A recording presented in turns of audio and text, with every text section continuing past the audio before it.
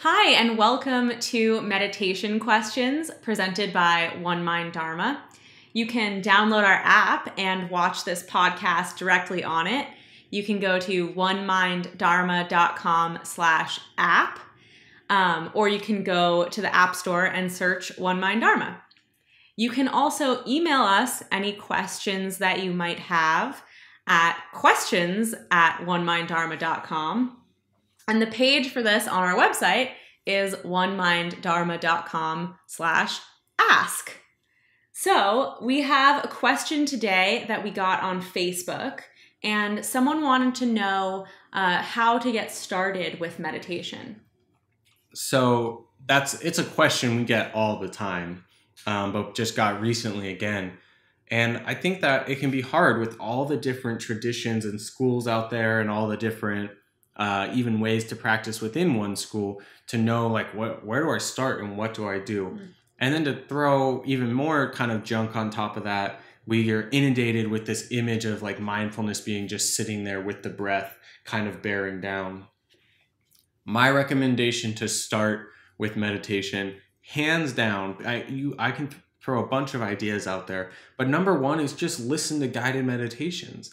And I know that sounds like you're not, maybe like an incomplete path to learning about meditation. But it's so hard to sit down and expect ourselves to be able to know exactly what to do, to always keep the mind on track, to do it perfectly when we don't even know what we're doing often.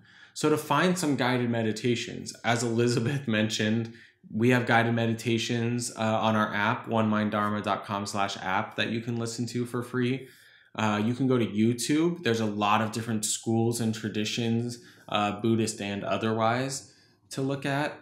Insight Timer is another great app that has a lot of guided meditations. But to really start, with a 5-10 minute guided meditation, and if you do that repeatedly, you can begin to understand what the point of the practice is and how it's done.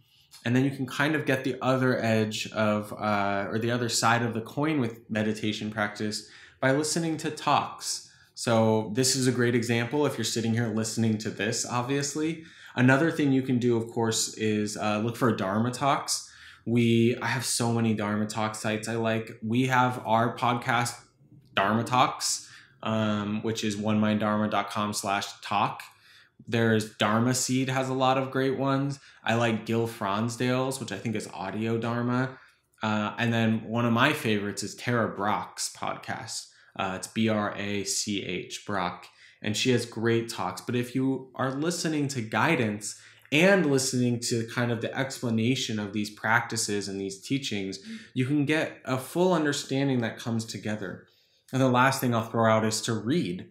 If you really dive into I don't think we need to start off by reading the Buddhist suttas because it can be a little dense, but there are a lot of great books. The Path with Heart, which is a Jack Kornfield book that is one of my favorites. You read it too, I think, did, yeah. and loved it.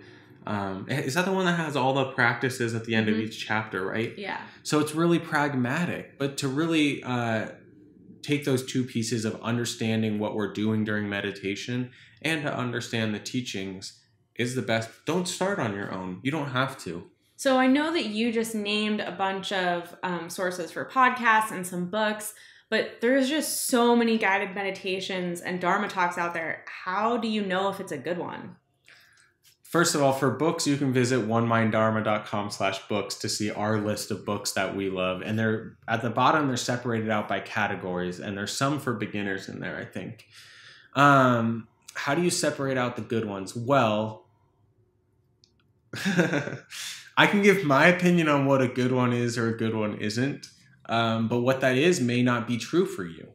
So I don't want to tell you specific things to look at, but I will say that I think you should find something that resonates with you as true. Something that I look for is it useful and is it kind?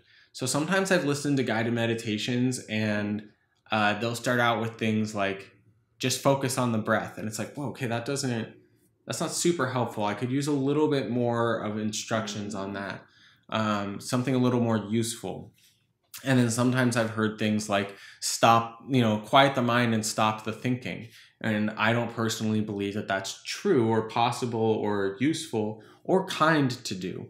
As far as finding something that's useful, we do study and practice in a Theravadan lineage of Buddhism. So I often look for teachers in that Theravadan or insight tradition.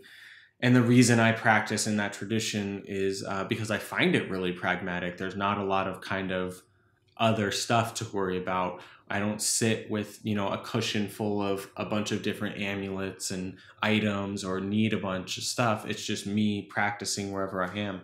I'll name a few teachers that I really like to listen to, both for meditations and talks in that lineage. Jack Kornfield, Sharon Salzberg, Tara Brock, Spring Washam has a lot of really nice practices. Larry Yang, and then there's also some monastic teachers I really like. Ajahn Amaro, Ajahn Sumedho, Ajahn Chah has a lot of great teachings. But you find what works for you and what resonates. If you sit with a meditation and it feels like this is not right for me, my recommendation would be to sit it out. And I don't mean to hurt yourself, but really sit it out and be with it and notice, okay, I'm not going to go back to that teacher or that meditation again, and try something different the next time. Do you have anything else you'd like to add to that as far as finding something? It can be hard. That's a good part of the question, is finding something that everyone has. Yeah. There are teachers I love and you don't, and you love and I don't.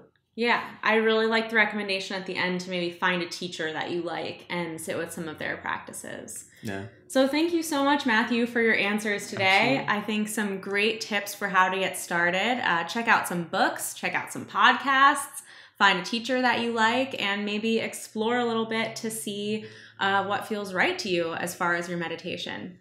Thank you so much for watching this podcast today. Again, you can watch directly on our app, oneminddharma.com/app. And we would love to hear from you with any questions that you want answered on this podcast. Questions@oneminddharma.com. Thank you.